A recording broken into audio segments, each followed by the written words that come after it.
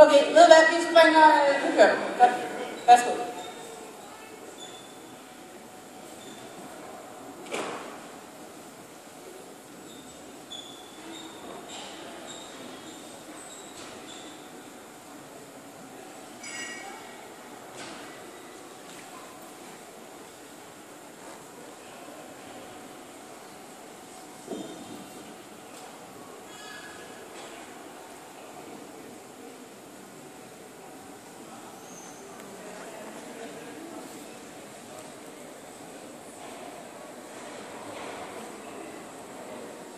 Det var meget for ikke særlig meget, ikke?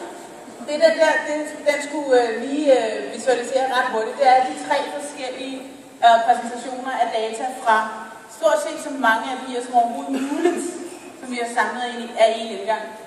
Som sagt, hvis du forsker, så kan du få et tværsnit af rigtig mange forskellige datasæt, og måske se nogle mønstre, du ellers ikke ville have set, hvis du ikke selv havde kommet i tanke om, at det kunne være interessant at se, hvordan vejret var, samtidig med på en bestemt dag, på et bestemt tidspunkt, om det måske havde nogen indflydelse på din forskning. Undervisning. Vi har jo Danmarkskortet i Minecraft, så vi vil gerne vise data, for eksempel fra fund- og fortidsminder, native in-game. Jeg har spurgt de tekniske folk, det kan godt lade sig gøre, så det vil vi også. Men det vi har valgt at vise jer i dag, det er en version til sådan casual browsing, hvis man er lidt nysgerrig. Så nu vil jeg give ordet videre til vores programmør, der vil fortælle jer, hvad det går ud på. Hej, den prototyp, som vi har lavet her over weekenden, den er meget simpel. Det handler basically bare om, at man kan udforske ens by, og hvem der har boet i forskellige bygninger på forskellige tider. Den interface, vi har lavet, den starter med sådan en normal kort interface her fra OpenDoor. Det man kan gøre, det er, at man kan klikke på en adresse et sted. Så bliver man præsenteret med fordøren til den her adresse. Og så er der en slider, hvor man simpelthen kan trække igennem forskellige årstal og se, hvem som der har boet der. For eksempel så gik jeg den anden dag, og valgte jeg min egen adresse, og så kunne jeg så se, hvilke sjove folk, der havde boet der før. Det man så kan gøre, når man har valgt en tidsperiode, så kan man vælge at gå ind i den her lejlighed. Jeg fik der, og så fik videre ind. Og så bliver man så... Ja, det var lidt ud.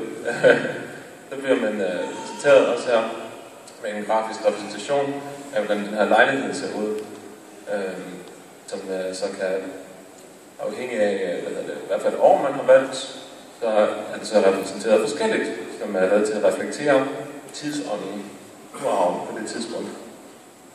Der har man så nogle forskellige interaktive muligheder, som så ikke er færdige i den her prototype, men for eksempel så kan man se nyheder fra det tidspunkt, høre musik. Der er også billederne, de ændrer sig også, så man får meget tidsmoderne kunst og mulighed for at se et stamtræ, for eksempel, af den familie, der bor der.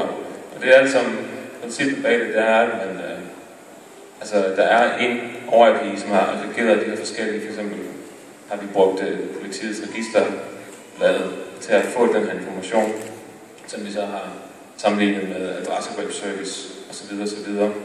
Og der er også flere lag, som er i gang med at indbygge ind i det, basically. Og man kan få sådan den her mere sådan immersive indblik ind i ens egen by gennem historien. Ja, det er basically det.